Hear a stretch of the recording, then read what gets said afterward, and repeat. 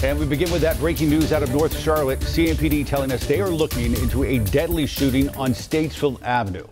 Take a look at this map. We know it's at least one person that's dead. 2 people were shot, though.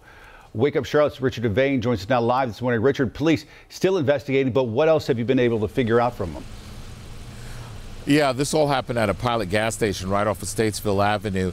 That is in Northwest Charlotte, the city of Northwest Charlotte.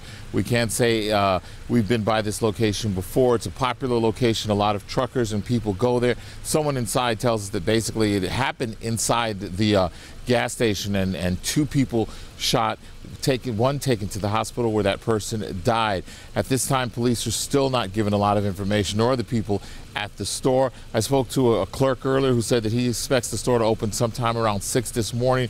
Of course, we may get some more information from the people at the store as well as police. When we do, we'll pass that along to you. We'll continue to follow this story, get back to it in a few minutes, and bring you any details we have both here as well as online. Right now, we're in Charlotte. I'm going to send it back to you guys. Of course, anytime you have something like this in a very public place, it's scary for good reason. All right, Richard, thank you. We'll check back in.